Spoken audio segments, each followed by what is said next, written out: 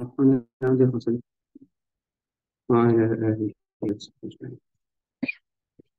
سبحانك لا علم لنا إلا ما علمتنا إنك أنت العليم الحكيم. اللهم علمنا ما ينفعنا وانفعنا وعلمنا زدنا من فضلك عليم.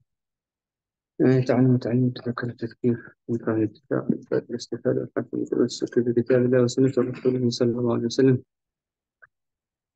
وجعل خير الدلالة على الهدى والابتغاء سبحانه وتعالى وصحبه القرب. سبحان الله والحمد لله لا إله إلا الله الأكبر ولا حول ولا قوة إلا بالله العظيم.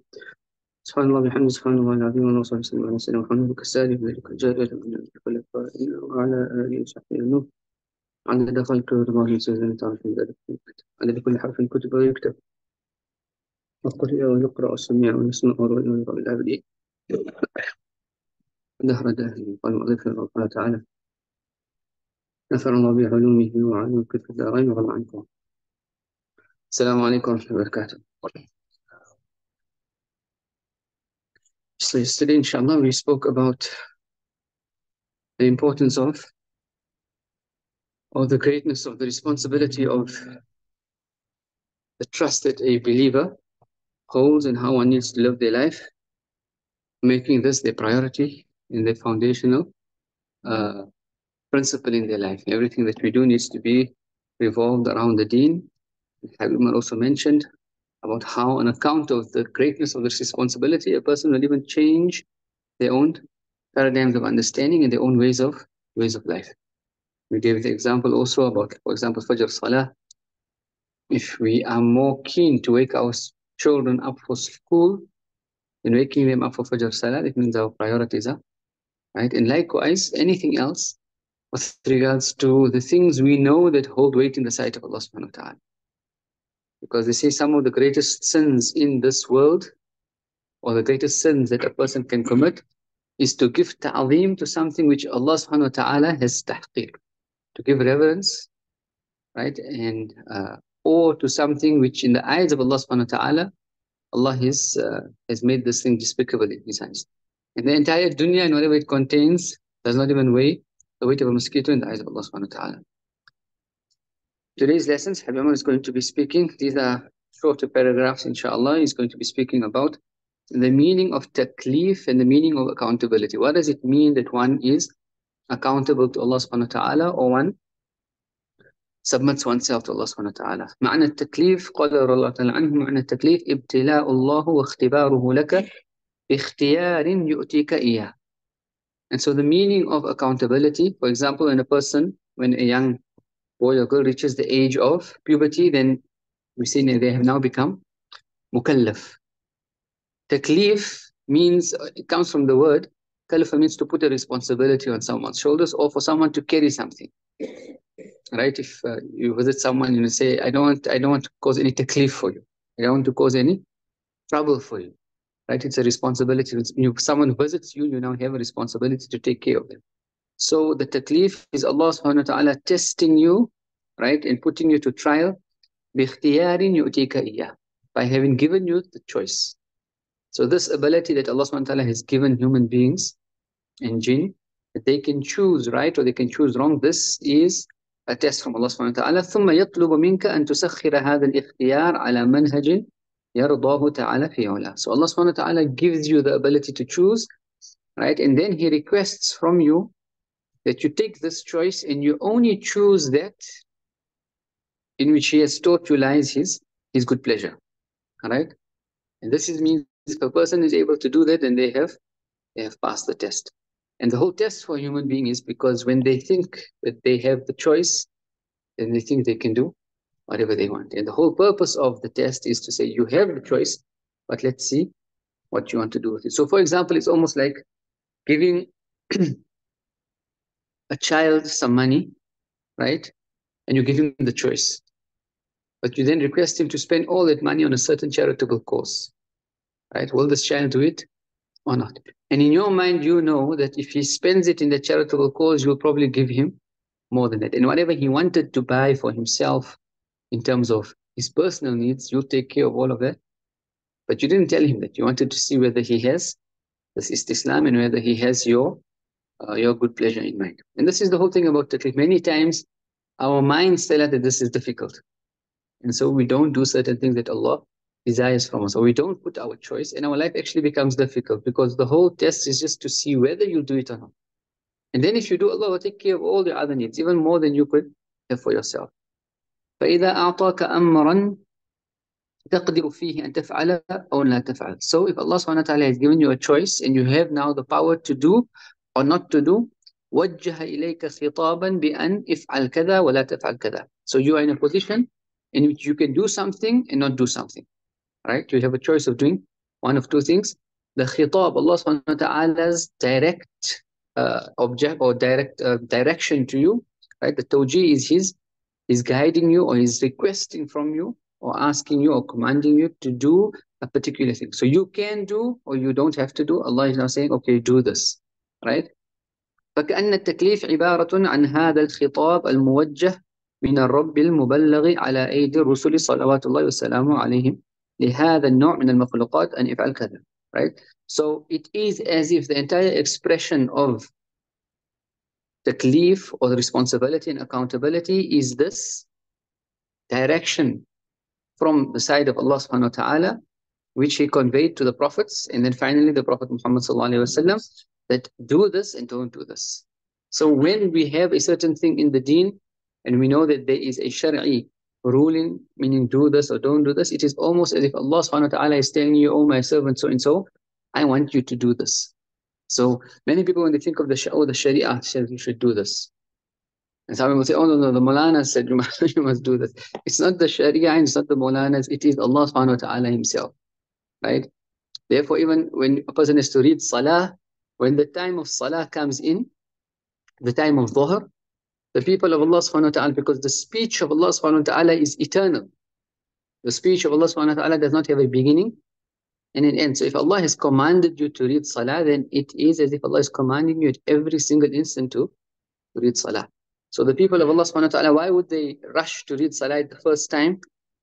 Is because as soon as dhuhr salah times come in, they realize that there is now a khitab, there is now a command, there is now a request, there is now a divine imperative upon me. And Allah is saying, perform your dhuhr salah, perform your dhuhr salah, perform your dhuhr salah, right?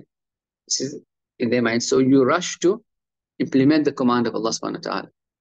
And you can think about it, if you had a servant and you tell him, please clean, or you tell him, wash the car.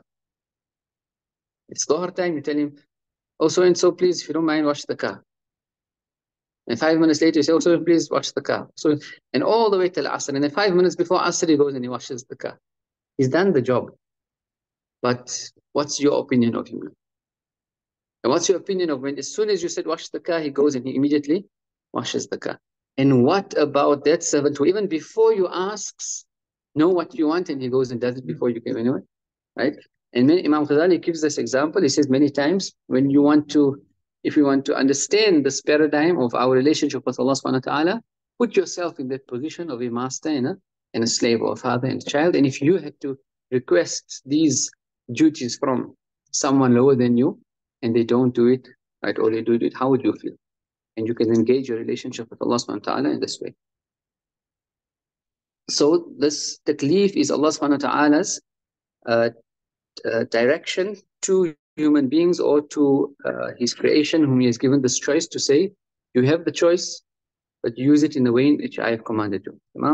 فإن سخر الإنسان اختياره لما رضيه ربه ولم يتصرف إلا فيما أباحه له خالقه نجح في هذا الاختبار. And so if a person makes his will subservient to the will of Allah subhanahu wa ta'ala, and where he knows the pleasure of Allah subhanahu wa ta'ala lies, and he does not use his will except in that which Allah has allowed him to, نجح في هذا الاختبار, then he has now passed, he has passed the test. وقام بحق التكليف, and he has fulfilled the duties now of his accountability. فاستحق أن يرفع إلى دوائر التكريم والتشريف, and so now he deserves and is worthy of being raised into the circles of being honored. The whole purpose, the purpose was not to put you in difficulty, but Allah wants to honor. Allah created paradise and hell, and He said each will have their fair share.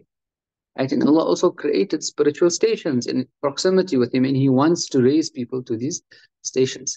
Right? And so the whole purpose is to see who will have what stations. وَيُحْظَى بِجُودِ مَوْلَاهُ الْبَرِّ اللَّطِيفِ. And then this person will attain the generosity of Allah subhanahu wa ta'ala, who is the most gentle and the most generous. As we said, you wanted to test that child if he's going to use that money for this charitable cause, because you know that even though that amount of money you gave him is nothing in comparison with what you will give him if he listened to you, right? And not just the money, but if that child uses and he fulfills the command of his father, he's won the heart of his father. What won't you then, or what needs won't you then see to the child now? What needs of the child won't you see to? وَكَرَمٍ لَا تَصِلُهُ عُقُولُ الْخَلَائِقِ. And if a person attains this honor from Allah subhanahu wa ta'ala and he passes this test, Allah has promised him generosity and goodness. وَكَرَمٍ لَا تَصِلُهُ عُقُولُ الْخَلَائِقِ. And honor which even the minds of all created things cannot fathom. Because when Allah is the most generous, and if Allah decides to be generous to you, can you fathom the extent of His generosity? Of course not. من أنواع الجود الخالق سبحانه وتعالى. Right? Allah subhanahu wa ta'ala will honor this person with types of honor which even the intellects of human beings cannot even fathom. وَإِن لَمْ يُقُمْ بِحَقِّ التَّكْلِيفِ. However, if this person does not fulfill the rights of this taklif and accountability, كَانَ حَقًّا عَلَى اللَّهِ أَن يَنْقُلَهُ إِلَى دَائِرَةِ الذِّلَّةِ. Then Allah subhanahu wa ta'ala will cause this person to fall into the abyss of humiliation. وَالْمَهَانَ بِمَا يُسَلِّطُهُ عَلَيْهِ مِنَ التَّعْذِيبِ وَالتَّعْنِيفِ وَالشَّدَائِدِ وَالْأَهْوَالِ الَّتِي هِيَ أَيْضًا لَا تُطِيقُهَا. Right? Allah subhanahu wa ta'ala will cause this person to fall into the abyss of humiliation and subservience to other things, and Allah subhanahu wa ta'ala then has promised him punishment, reprimanding, right, and all types of difficulties, of which obviously a human being cannot bear. If a person cannot fathom the generosity of Allah subhanahu wa ta'ala, then can they also fathom the anger and the punishment of Allah subhanahu wa ta'ala? ولا تحيط بها العقول من الهول المهول الذي يحصل من الرب الجبار جل جلاله للمعرضين عن أمره. And through these punishments, this humiliation and the reprimanding from Allah subhanahu wa ta'ala, right, also has types which the human mind cannot understand. And this is the test of life. There's no other secret out there which people are going to find out. And even if they go to Mars and whatever, they go beyond stellar space, whatever, they're not going to find anything which the Prophet ﷺ did not bring us. There's no secret out there that needs to be found out. Everything the Prophet ﷺ has explained. And the only secrets revolve around the Prophet ﷺ and Allah subhanahu wa ta'ala. Those are the secrets that people need to be seeking. In the spiritual states, the greatest forms of spiritual openings concern the asma and the sifat of Allah subhanahu wa ta'ala, knowledge of the qualities and the names of Allah subhanahu wa ta'ala. Right? And likewise, the unique character of the Prophet sallallahu alaihi wasallam, the unique nature of the Prophet sallallahu alaihi wasallam. These are the greatest openings that a person can attain. If a person gets knowledge about what's on another planet or what's in other parts of space, how does that benefit you? Because these are also created things. And a person who is sincere about getting to Allah subhanahu wa ta'ala, he does not want to involve himself with created things because he wants to get to the Creator. وقال رضي الله تعالى عنه ونفعنا به يا أيها الذين آمنوا ما لكم إذا قيل لكم انفروا في سبيل الله استثقلتم إلى الأرض. Okay, this chapter now is about the danger of being lazy and the danger of falling behind in doing service to this risala, the message of the Prophet ﷺ. Allah subhanahu wa ta'ala in the Quran says, "Oh, you who believe, what is the matter with you? مَا لَكُمْ إِذَا قِيلَ لَكُمْ مُنْفِرُوا فِي سَبِيلِ اللَّهِ." When it is said to you that now go forth in the path of Allah, and this verse specifically refers to jihad, right? But in context, any form of khidmah for the deen. Right? يَا أَيُّهَا الَّذِينَ آمَنُوا مَا لَكُمْ إِذَا قِيلَ لَكُمْ انْفِرُوا فِي سَبِيلِ اللَّهِ اتَّثَاقَلْتُمْ إِلَى الْأَرْضِ. That you now cling heavily to the earth. Right? The verse then goes on, أَرَضِيتُ بِالْحَيَاةِ الدُّنْيَا مِنَ الْآخِرَةِ. Are you pleased with the life of this world over the hereafter? Right? And what is the purpose of jihad? A person will go and give their life for Allah subhanahu wa ta'ala. Because you think that your life is important, but Allah has taught us that your life in this world is just temporary, and He wants to give you eternal life.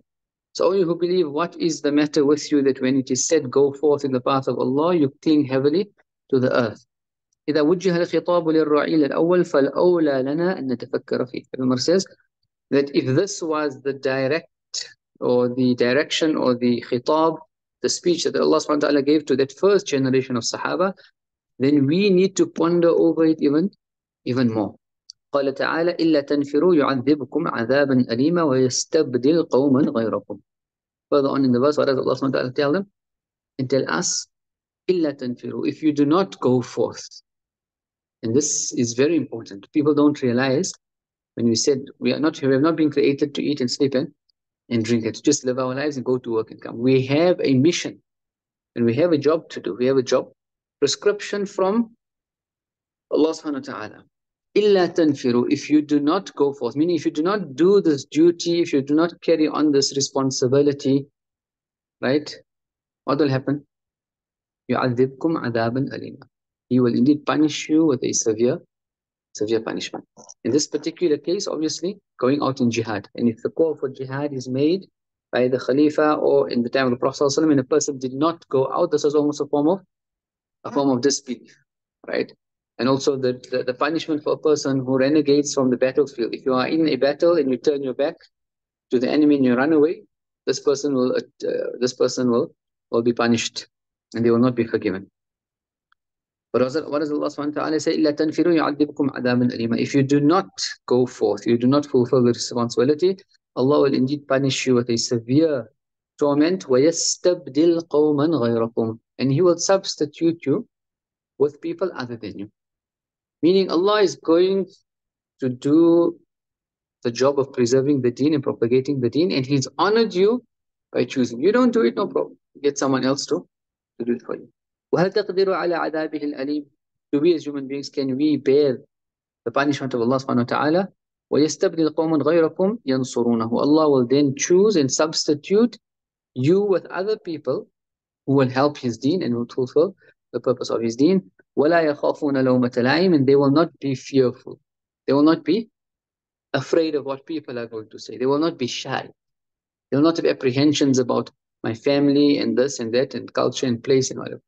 We have a duty from Allah subhanahu wa ta'ala, we will fulfill that duty, right? And we see how the people of batil, of falsehood, how they defend falsehood, right? And they will use all the means available to them to propagate this falsehood. And we who are, or at least if we claim to have the truth, what is the extent that we actually are fulfilling this duty? And we know the other verse of the Quran, Allah subhanahu wa ta'ala says, Ya ayyuhalladhina amanu, مَن يَرْتَدَّ مِنْكُمْ عَنْ دِينِهِ. O you who believe, whoever of you turn away from his religion, فَسَوْفَ يَأْتِ اللَّهُ بِقَوْمٍ. Then Allah will soon come with the people who love Him and He loves them. يُحِبُّهُمْ وَيُحِبُّونَ. Right? After that, يَا أَيُّهَا الَّذِينَ آمَنُوا مَن يَرْتَدَّ مِنْكُمْ عَنْ دِينِهِ فَسَوْفَ يَأْتِ اللَّهُ بِقَوْمٍ يُحِبُّهُمْ وَيُحِبُّونَ يُقَاتِلُونَ فِي سَبِيلِ اللَّهِ وَلَا يَخَافُونَ لَوْمَةَ لَائِمٍ. Right? They then will fulfill the duty. They will fight in the path of Allah subhanahu wa ta'ala. And they are not afraid of the Arabic is the blame of the blameless, meaning any sort of obstacles, apprehensions, fears, shyness as well. Yesterday we spoke about how one of the greatest obstacles in the life of a Muslim is what? Is shyness. And there's a good shyness and there's also a bad shyness, right? A student of knowledge who is shy will never learn. And likewise, a person who wants to do da'wah but he is shy, you can never do. If you are shy to go and speak, you see a person wanting to, you're sitting in a masjid or in a certain place and you see someone come in and you can see that they are non-Muslim, right? And they're looking around for someone to help them, right? And you're shy to go speak to them. And so improving one's social skills is part of the responsibilities of da'wah, how to make conversation with people, right? One of our brothers who accepted Islam, and then he came to Tarim, and he says, he was speaking about a specific type of Muslims or ethnicity of Muslims, right? And he says, they have absolutely no social skills. He says they don't know how to engage in conversation with, not even non-Muslims, with other people. He goes to a certain city because he wanted to accept Islam, and everyone that he met and saw didn't even greet him, right? When they saw him in the shops, they just looked away and walked for 2 whole weeks. He says until a Turkish brother saw him, and obviously can see by the nature of his ethnicity, that he wasn't from the place. Oh, how are you? What are you doing? Where you come from? And he said after 2 weeks of waiting for someone to come to him, right, a Turkish brother comes. But the entire city is a different ethnicity. So improving our social skills for the sake of da'wah is a responsibility on our shoulders. And we need to also be able to train our children. Everything happens in a balance. There's no ifrat and there's no tafrit, right? So social skills in terms of being able to engage the other party for the sake of da'wah, right? And sometimes it might require, for example, a non-Muslim is not held to the standards of the gender interactions. So for example, even if you as a male have to interact with a female, and she comes to the masjid, and this has happened, when was it, 2 weeks ago, you go to the Turkish masjid in Mardāt, and a woman walks in, she wants to accept Islam. But if you're like, oh, she's not dressed appropriately, I can't speak to her, right? This is sincere misguidance, right? And even we can't even call it sincere, because this person hasn't understood their responsibilities. And so there is a decorum and an etiquette within which you have to engage with a certain person, right? When a person then understands the nature of interaction, what Islam requires between brothers and sisters, then obviously there can be a different form of interaction. And this balance is always required, knowing what to do at that particular instance and a particular time. ويستبدل قوم غيركم ولا يخافون لومة لائم اذهب نم وسيأتي رجال يأخذون الصفوف ويطلعون إلى فوق. Habib will say, go and sleep. Go and sleep. Allah subhanahu wa ta'ala will bring the men, right? And men, when we in the terminology of the deen and the terminology of the people of Allah, they refer to Rijalullah.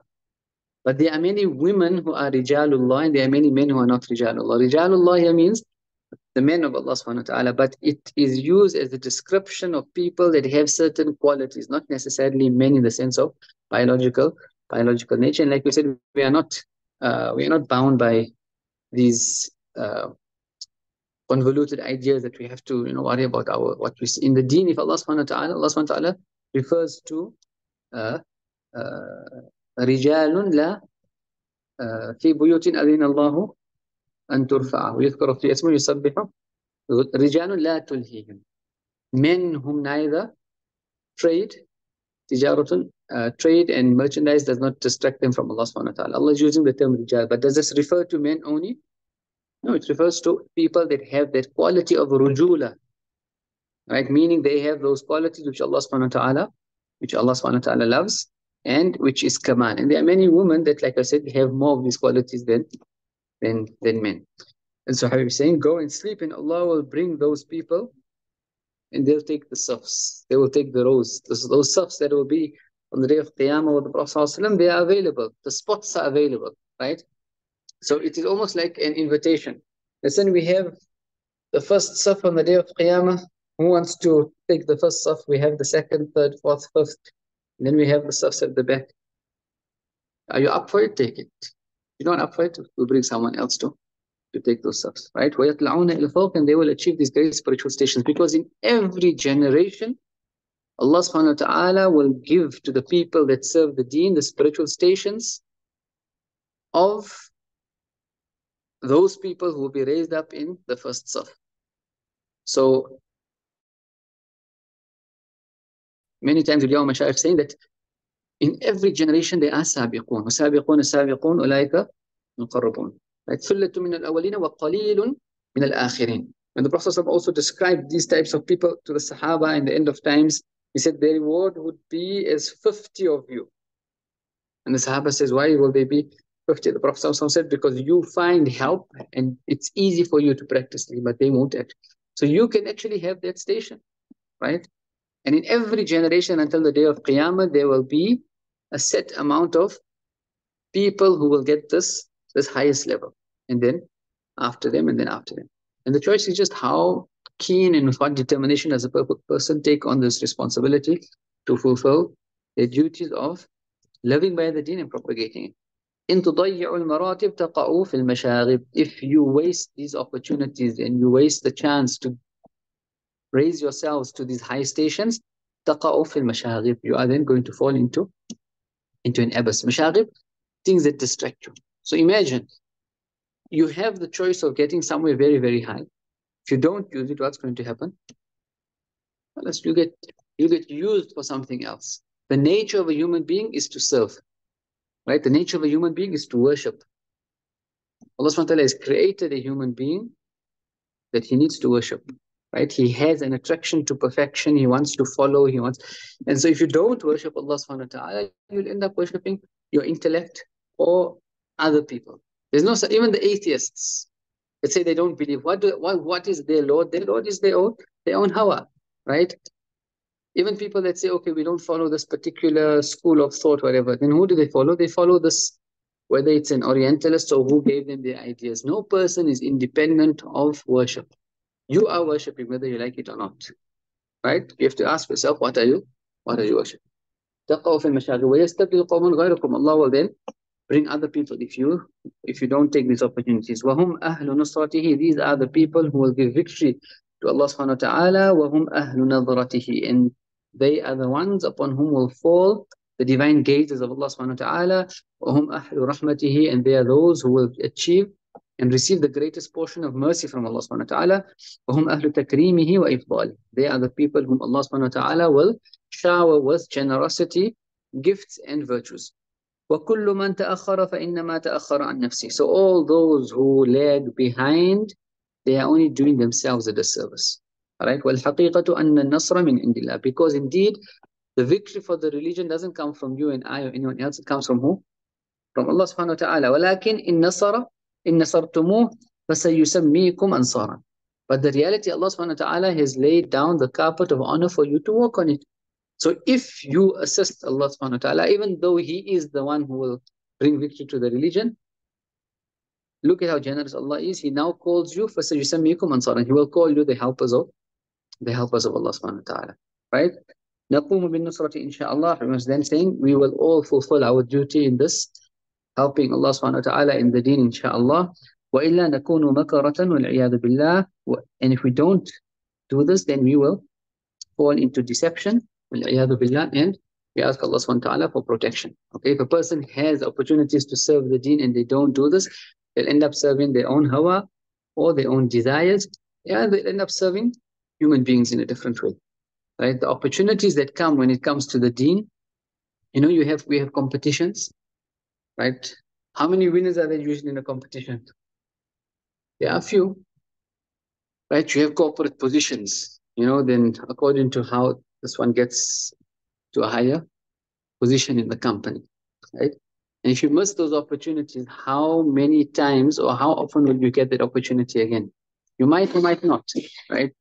And this deen and these positions of Allah subhanahu wa ta'ala are the greatest, or is the greatest competition that ever existed, right? And who knows, when you miss an opportunity, whether it will ever come back again. And we've heard sometimes from the tongues of our mashaykh that many people, right, they would have had the opportunity to reach the pinnacle of the height of spiritual stations and da'wah in their lifetime, but because they slept, they'll never ever reach that again, ever in their whole life. And whether they realize it or not also is another story. Sure. In modern society, where like this understanding of your responsibility, think about it in a modern context, if every Muslim or every person understood their responsibility and then was working towards this goal of da'wah, how would other things in society happen? Like, if I think of a simple example, how would people get going to business? How would society be if everyone is just thinking that that's all your focus on? So the question is, if everyone was fulfilling the needs of da'wah, how would society operate? First and foremost, we need to realize that da'wah is not a specific pattern of you have to go and talk and open up a madrasa and institute. You're going to work and business is da'wah.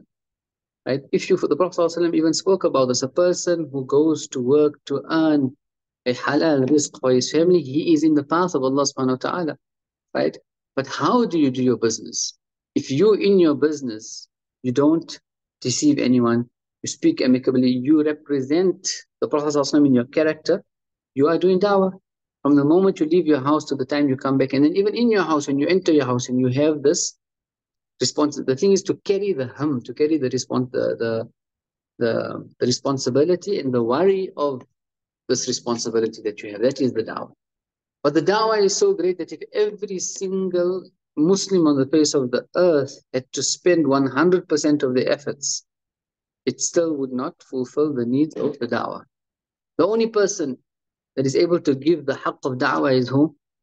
Is the Prophet ﷺ himself. And so any organization or any person that claims that we are giving the haqq of da'wah, then they are deluded. And we also need to realize that all of our different groups and organizations, we are only fulfilling a part of the da'wah. Because it is impossible for us to do the job that the Prophet ﷺ himself, he was the only one that could give da'wah its haqq. And if we realize this and we say we are doing the da'wah in a way that we are able to, but we realize we are fulfilling a portion of the da'wah, you will then work amicably with other groups because they are also fulfilling only a portion. And even if every single human being on the face of the earth did the da'wah, there would still be more opportunity for someone else. Meaning, we look for the good in what other people are doing. Habib Umar said, if we see a different organization or person, they are doing 100 wrong things, and they are doing one right thing. In that one right thing, we will support them, and we will advise them with regards to the others. But now we have people doing 100 right things, and they do one wrong thing. What do? We cancel them out, right? Because we think we can actually do the da'wah. Habib Umar says many times people, because they don't have this understanding of the deen, right? One person will be in a certain organization or group, right?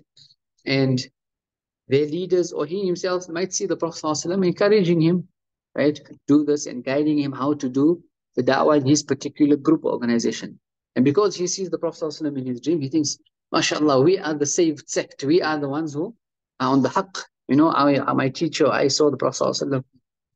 Not realizing that another group in another organization, in another sect that they actually think are at loggerheads with them, also see the Prophet ﷺ and guiding them and telling them to do different things.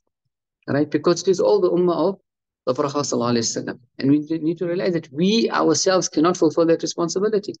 And so it's not about numbers, and it's not about trying to win people. No one will ever be in this entire existence of ours, from after the death of the Khulafa al-Rashidin, no one will ever be on the same manhaj.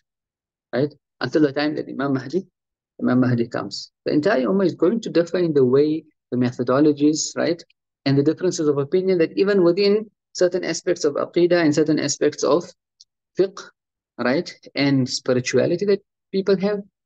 But how do you fulfill this goal, realizing that we are doing it to save ourselves only? We're not doing it because we want to save people, but first and foremost, we want to save ourselves and give that opportunity for other people to also realize that they are on haqq and they are also fulfilling that responsibility, even in the spiritual path, right? This expansiveness of your horizons, or knowing that, you know what, the deen is greater than me and my organization, right? Or my own understanding.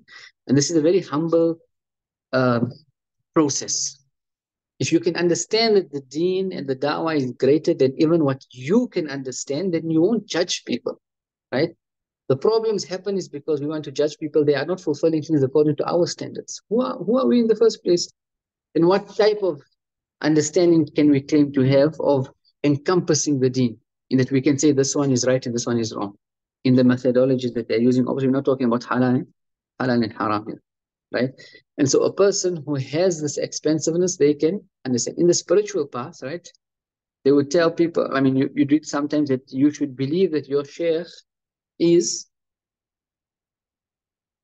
the highest, for example, in a spiritual level in this particular age. Because if you don't believe that, then you should go and be seeking another shaykh, right?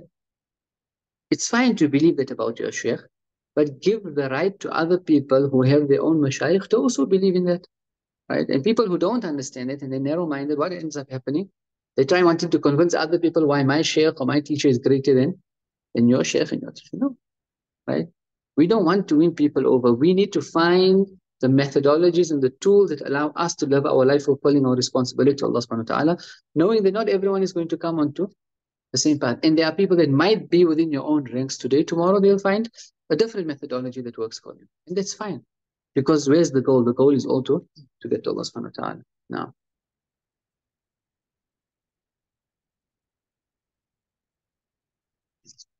and we mentioned yesterday as well that this concept of da'wah only being going and talking and lecturing is a very narrow concept.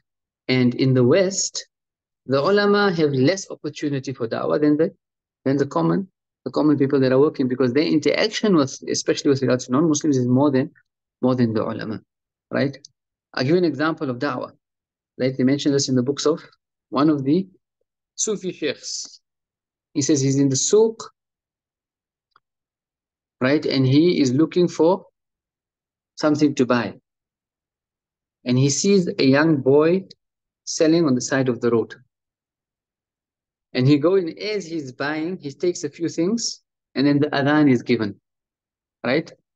As soon as the adhan is given, he says this boy starts closing up, covering his things, and he's going. He says, no, I still want to complete. He says, what you bought, I'll take money from you.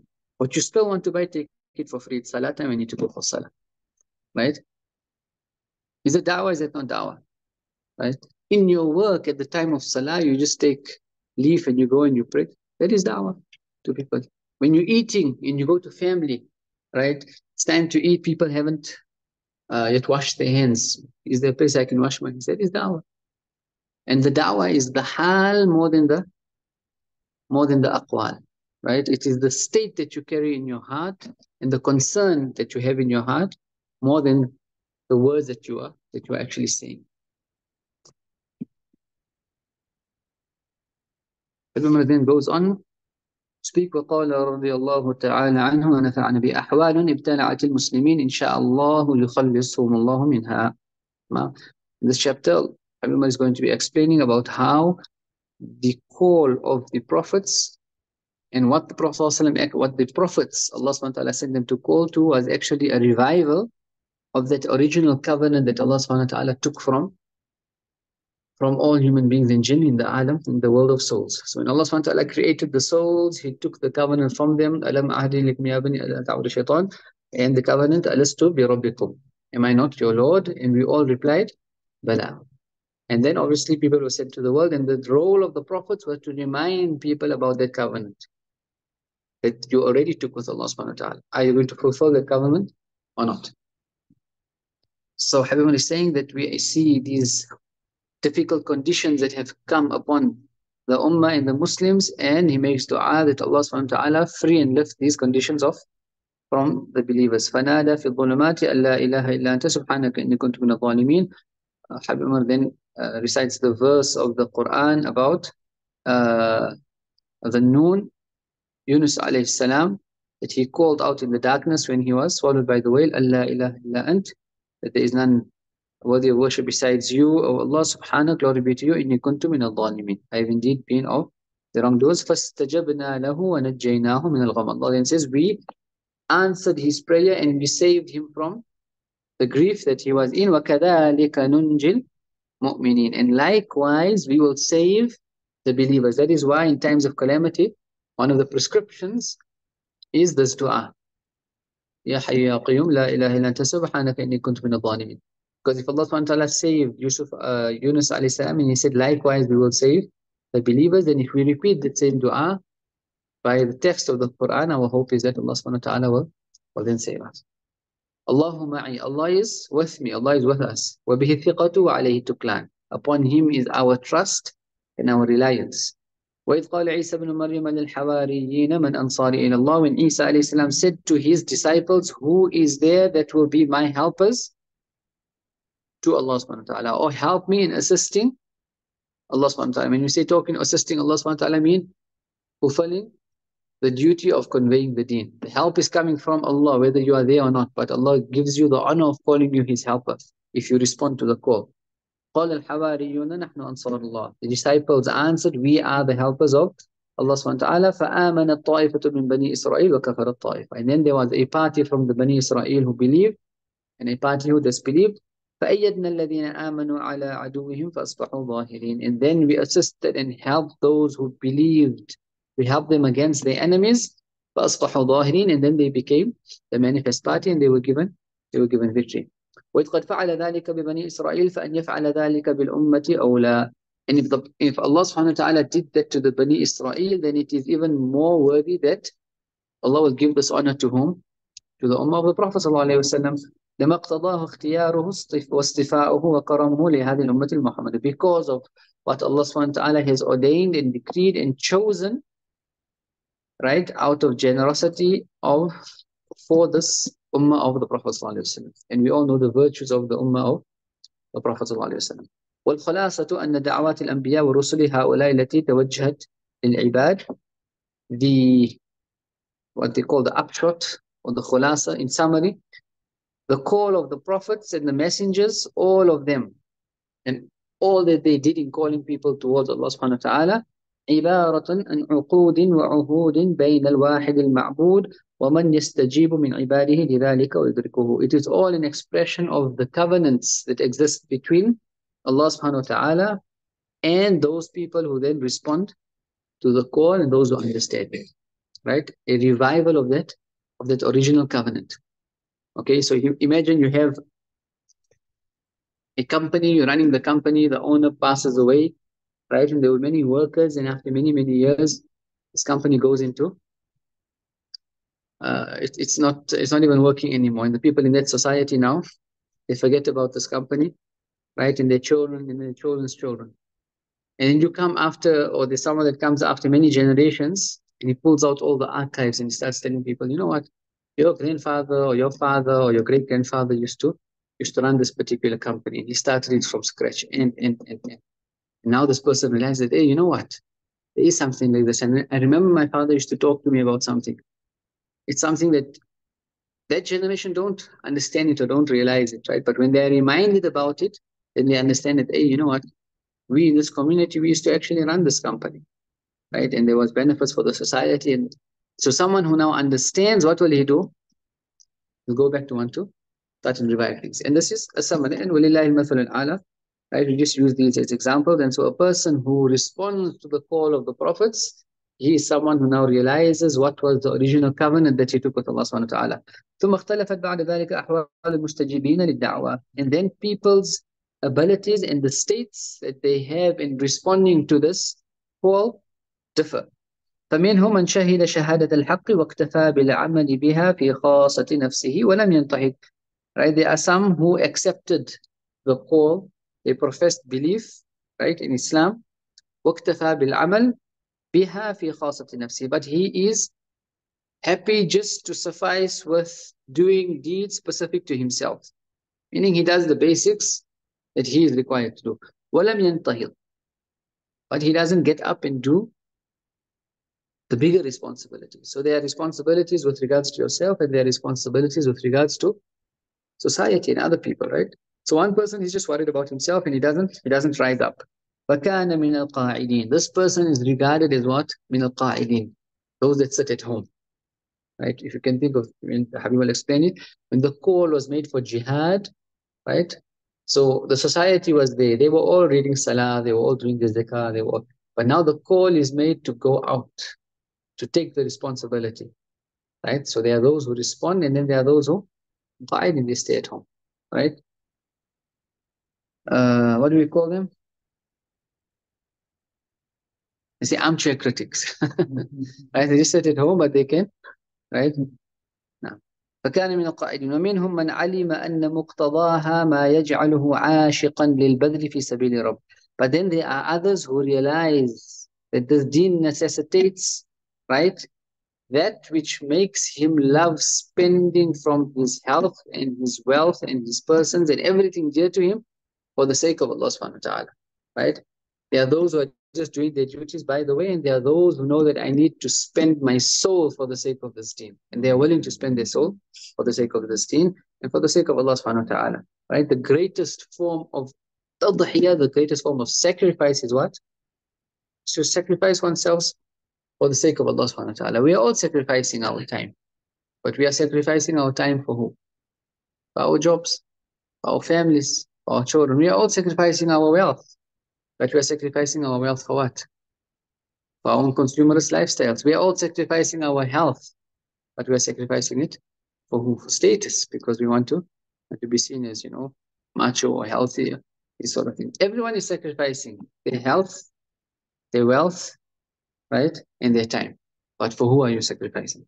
Now, وعاشقا لأنواع التضحيات فكان مسابقا ومسارعا للصفوف. Right? There are those who realize that this deen necessitates that one begins to yearn and love to spend the entire existence for the sake of Allah subhanahu wa ta'ala, right? And they are willing to do that, to sacrifice any and all types of sacrifices that is required.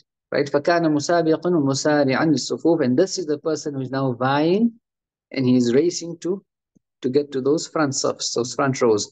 قال تعالى في الفريقين. Allah subhanahu wa ta'ala said about these two groups, لا يستوي القاعدون من المؤمنين غير أولي الضرر. Never will the two groups be equal. Who? Those who are sitting at home. They are believers. غير القاعدين من المؤمنين. لا يستوي القاعدون من المؤمنين. Those believers, Allah calls them believers, but they are sitting at home. غير أولي الضرر. They don't have an excuse. Besides those who have an excuse, a person was crippled, or he was blind, or he has an excuse in which he's not able to go out. They will never be equal to those who go out. فَلَمْ يُخْرِجْهُمْ مِنْ قَاعِدَةِ الْإِيمَانِ. Allah subhanahu wa ta'ala did not take them out of the circle of faith. Allah is saying they are believers, right? وَلَكِنَّهُمْ مَسْتَوَوْا مَعَ الصَّنْفِ الْآخِرِ. But they are never مَعَ الصِّنْفِ الْآخِرِ. However, Allah subhanahu wa ta'ala does not equate them to the other group.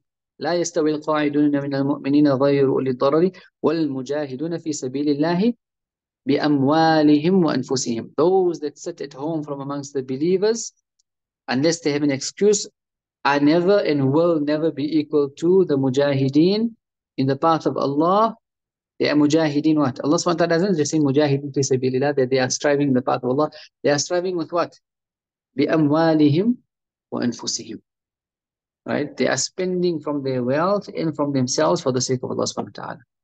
Right? And where a person spends his wealth, you can tell how keen they are in fulfilling the responsibilities of the deen. And therefore, many times the people of Allah subhanahu wa ta'ala, if we see that they have institutes or they have madaris, many times they would have spent from their own wealth.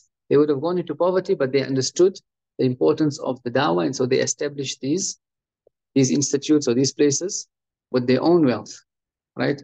An example, Mataha Khan, he's known in Cape Town for his madrasa, and obviously he was a genius. And the students of knowledge know that his library had a very special, Anwar was there as well, right? His library, how did he start his library?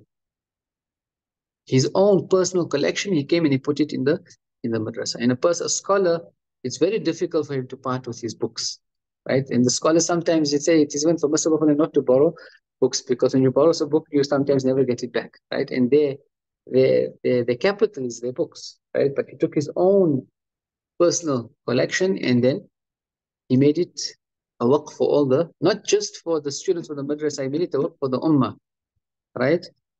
And it was the only madrasa, or the only library that was open 24/7. Used to say a library that is not open 24 hours a day, it's not going to produce students, right? And anyone could come from outside.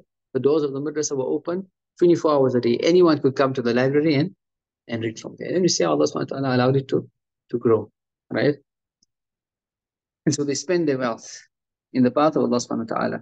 فضل الله المجاهدين بأموالهم وأنفسهم على القاعدين درجة. Allah has indeed preferred those who strive in His path with their wealth and their persons, على القاعدين درجة. Allah has preferred them over those who sit at home, preferred them in stages, great stages. وَكُلًّا وَعَدَ اللَّهُ الْحُسْنَى. Allah has promised for all of them that they will get the reward, right? They are all believers. Allah has promised that they will all get the reward. وَفَضَّلَ اللَّهُ مُجَاهِدِينَ عَلَى الْقَاعِدِينَ أَجْرًا عَظِيمًا. Allah then repeats, but Allah has preferred the mujahideen, those who strive in His path, over those who sit at home, أَجْرًا عَظِيمًا, a great reward. Allah has preferred them with a great reward over the others. When Allah says a great reward, again, our minds cannot fathom, right? دَرَجَاتٍ مِّنْهُ وَمَغْفِرَةً وَرَحْمَةً. Allah then drives home the point. دَرَجَاتٍ مِّنْهُ, stages. Allah has preferred them in stages over وَمَغْفِرَةً وَرَحْمَةً, in types of forgiveness and mercy, right? وَكَانَ اللَّهُ غَفُورًا رَحِيمًا. Allah is indeed oft forgiving, most merciful. If a person is not involved in any aspect physically in supporting the deen, and this is the hikmah of Allah subhanahu wa ta'ala, if you cannot do the job of the da'wah, then support the da'wah. If a person cannot become a hafidh, right, or your own children cannot become a hafidh, support a child that's becoming a hafidh, pay his fees, and you get the reward for his hifz and for the rest of his life in all the Quran. The true traders, the true ones who are doing real business, are those who know how to use their wealth for the sake of Allah subhanahu wa ta'ala. You want to become an alim, but you can't do it. You want to become a scholar, go and support a scholar. And you get the reward for all of his da'wah and everything that he does. Right? Support a madrasa, support an institution. And in this regard, the people of Allah subhanahu wa ta'ala, they realize that I should have a hand in all the different types of khair that exist in society. I should be supporting the masajid. I should be supporting orphanages. I should be supporting the widows. They look at all the different types. Why? Is because they want that reward, all of those things, whether I'm doing it or I'm not doing it, right? And we need to look at ourselves. Where is our wealth going? What are we doing with our wealth? And again, the consumerist lifestyle is all about just accumulating and using it for our own things. I need another phone, so that money goes into, right? But your local imam who might, he's in need, he doesn't even have a proper phone. But no one will ever think of, you know what, let's get him a nice phone with which he can do his, or a car, or anything, for example. The paradigm of how we deal with wealth in relation to the responsibilities of da'wah is completely cockeyed. We are only thinking about ourselves, right? And if we are not, we don't need, and one of the greatest obstacles is people, okay, you know what, but you know what, this requires society and we need to gather. What can you do? You're responsible for your own money. And you start with what you can do. Find one person, find one institute, make istikhara to Allah subhanahu wa ta'ala. Ya Allah, where can I use my wealth in a way that will please you and will serve the purposes of the da'wah? Or I can help those who are doing the da'wah. I don't want to be left out of this great reward that you have promised for these mujahideen, these people who serve and give their lives and their health and their wealth for your sake, right? And you make istikhara, and Allah will guide you to where to spend. And it doesn't necessarily, like I said, it doesn't have to even be the traditional way that people are used to. Part of the da'wah is even just upliftment of communities, upliftment of societies. Not necessarily in terms of spreading the deen, but people that, for example, you have in this particular country, we have domestic workers, right? How many of us actually pay attention to them and their children and perhaps their grandchildren and the societies that they come from, or the homes that they come from, and the needs that they have, right? To uplift them. Not just to give handouts, uplifting people as human beings. This is also the greatest form of da'wah. And we've got to break out of the shackles of how we think wealth ought to be spent for the sake of the deen, and ask Allah to inspire us with new ways, right? There are the traditional ways of the madaris, the masajid, right? And what the charity organizations are doing. But there are also needs in society. And any way in which you spend your wealth and your intention has this hum and this concern for the deen, concern for pleasing Allah subhanahu wa ta'ala, then that has the same waqa, it has the same effect as da'wah. And then also we must understand that when we spend in charity and when we spend, it is not just the money that you are giving. It has an effect. And we'll close with the story and we'll complete the chapter perhaps in our next lesson, inshallah. A person, the Prophet gives a story about a person in a certain community. He gave a large amount of wealth. And this also teaches us how, when we give, is it about, oh no, but this organization is not, or this person is going to go do this and this, what it, right? The Prophet said, it was a person gave and he wanted to reach the pleasure of Allah subhanahu wa ta'ala, so he gave a large amount of charity in a certain community. The next day, when people woke up, it was said that, oh, there was a large amount of charity given to a thief. So he thought to himself, Ya Rabb, was my money not worthy of going to anyone else other than a thief? And so he goes the next day and he decides to give charity to someone where he thinks it will be worthy. And the next day people wake up and say, charity was given to a prostitute. A large amount of charity was given to a prostitute. And he says, Ya Rabb, what is my station with you? My money is not worth even going to anyone who is worthy of it. And then he goes and he gives charity a third time. And the people in the community, they start speaking. Last night, charity was given to a rich man. And so he's thinking, Ya Rabb, my wealth, how do I spend it in your path? And he's very concerned. And due to the sincerity, see what happens. Because when we deal with money, right, and we give charity, it's not about whether you have sussed out the situation. It's about your intention. Give that money, and Ya Allah, I intend to uplift the deen. You want to give money and you want to uplift the suffering of the people in Gaza, and this is what our teachers have told us. And this is how one deals with Allah subhanahu wa ta'ala. You want to feed the people there, feed the people in your community. But make that intention, because that's your ability, right? That's what you have. You don't have the power, do what you can in your sphere of influence. And then when he went to sleep the next day, he saw in a dream, and he said, Allah has accepted your charity. The thief that you gave the charity to, its effect will be that that person will stop committing theft. The prostitute who the charity was given to, on account of it, Allah will make her repent from her ways. And the rich person whom you gave the charity to, he is a miser, but on account of that charity, Allah subhanahu wa ta'ala will now make him one who also gives charity. Right? So outside, in the external realm, for us, there was no benefit in that. But what was the intention of the one who gave? Allah makes things happen in the world, right? And society can change with just the intentions of how we give our charity, right? Whether it is your neighbor, your local person that you know is in need, anyone else, in the organizations that we have. Again, coming back to that, we are only dealing with whom? We are only dealing with Allah subhanahu wa ta'ala. It's only about us and Allah subhanahu wa ta'ala. And if you go further, it's even not even about us, it's about only Allah subhanahu wa ta'ala, and how can we be honored by Him, right? Because in the hereafter, that's when all the stages will become revealed. We ask Allah subhanahu wa ta'ala for us tawfiq. Subhanakallah wa bihamdik, nashhadu an la ilaha illa anta, nastaghfiruka wa natubu ilayk. Wa billahi tawfiq. Wal 'asri, innal insana lafi khusr, illa alladhina amanu wa 'amilus salihati wa tawasaw bil haqqi wa tawasaw bis sabr.